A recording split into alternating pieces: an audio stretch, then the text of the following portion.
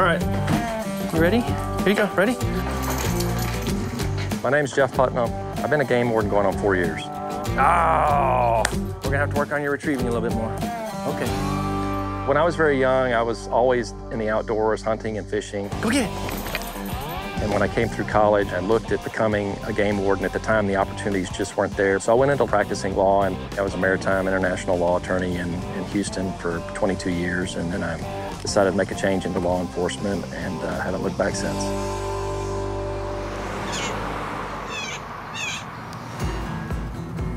I received a call from a citizen that had been out looking at some property. This adjoining property that he was looking at has a fence, and inside it, there's definitely a small spotted fawn, and he thinks somebody has penned it up as a pet, which is obviously not permitted because they are a regulated animal, especially deer. It's a big game animal here in the state.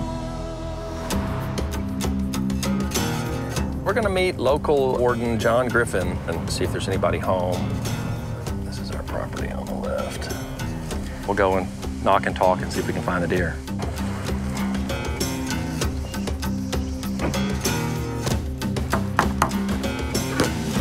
Hi, good morning. Yes, sir, I'm state game warden. How are you? All right, very good. Do you have a deer on your property? Yeah, they got the running around. Okay, is it in the back? Yeah. Okay.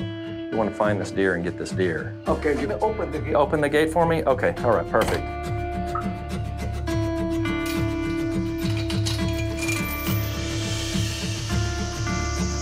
So, where did this deer come from?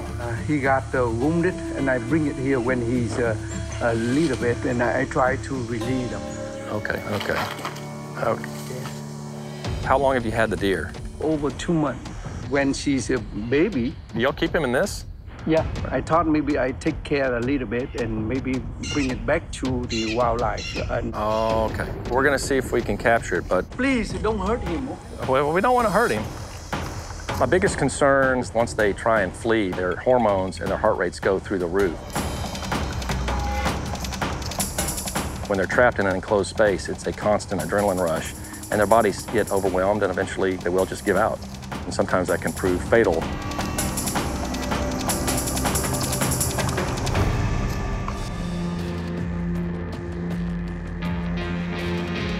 This guy's pretty healthy, and he's not as small as I was expecting. So it's gonna take a little bit of effort to get him corralled and then to get him into here.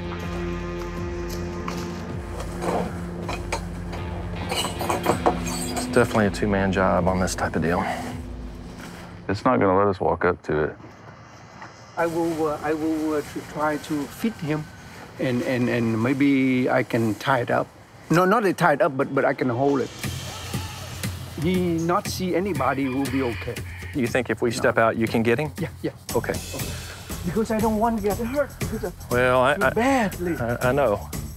The goal is to get hold of it as quickly as we can so that it decreases the long-term effects of any stress on it, get it in the kennel, and get it to the rehabber as quickly as we can. Oh, there you go. Baby, come here. Come here.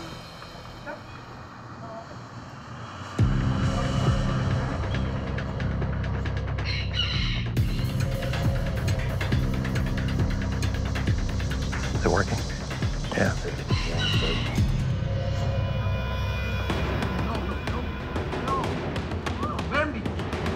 Yeah. Come on, jump. Get him. Hold him. Yeah. It's okay, come on.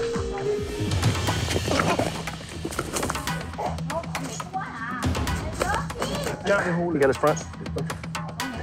Oh, my God. Okay, I know you. Get his head.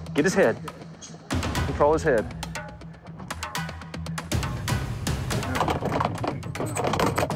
Okay, Bambi. All right. He'll be all right.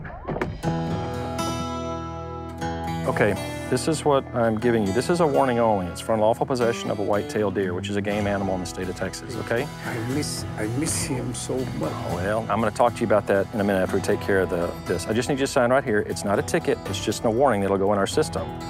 So that if this ever happens again, chances are you're not gonna receive a warning, okay? Yeah. No, I'm not makes This is your copy. Now, what I'll tell you is if you're interested in taking care of deer like that, yes.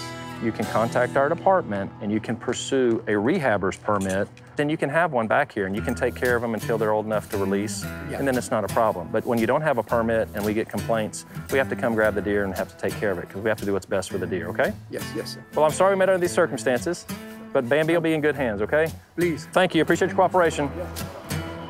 He actually tried to do something good for it. He just didn't understand that what he was doing was wrong. And then once he saw what had happened with the deer and the stress and everything, and I think it upset him a little bit. So I don't think he's going to be doing this again unless he's got permission to do it. The deer is going to be taken to a facility where they raise fawns, and in probably about 2 to 3 months, it'll be released into the wild to rejoin the herd where it should be.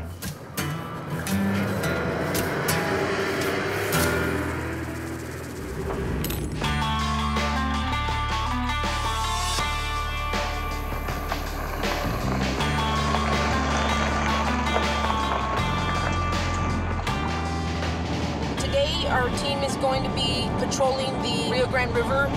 We're hearing that there's some gill nets running across the river further up, and so some of the landowners along the river have reported an increase or sightings in some nets around their area, and so we'll try to make a run up there and pick up as much as we can. A gill net basically is just a big curtain of fishing net. The fish swim into the gill net, and their gills get caught in the net, and it kills them. So if you have 10 or 20 spread out along the river, obviously you can see how that can really take a toll on the fish population. And we got a little turtle on the road up here. Make sure we don't get near him. He looks healthy too. Hey, little guy. He looks good.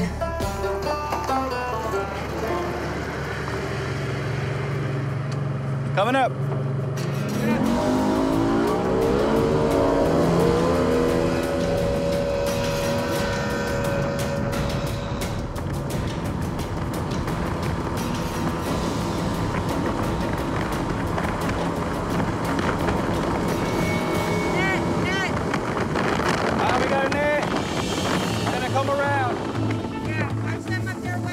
Some guys on the Mexican side, just keep an eye on them.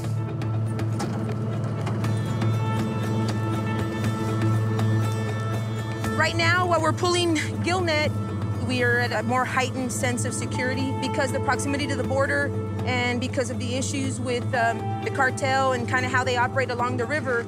And so because of that, while I'm pulling net, we'll have Wesley, who his only job or responsibility basically is just to keep an eye on what's going on the Mexico side of the river. You're good right there. Okay. So far, it looks like there's some mullet. We got some crab in there. Let me know if you need me to bump the boat. You're good, you're good. We have an opportunity to try to at least save one of them. We'll do it. There he goes. Somebody talk to me about where we think the halfway is. Yeah, I'll let you know. Okay. We're gonna cut it down the middle, and we're gonna cut and keep the portion that is on the U.S. side of the river, which is off to our right. Harmon, we're good right here. All right, got it. So we're pretty much gonna figure this is the center. We're gonna cut this net and let them keep their end.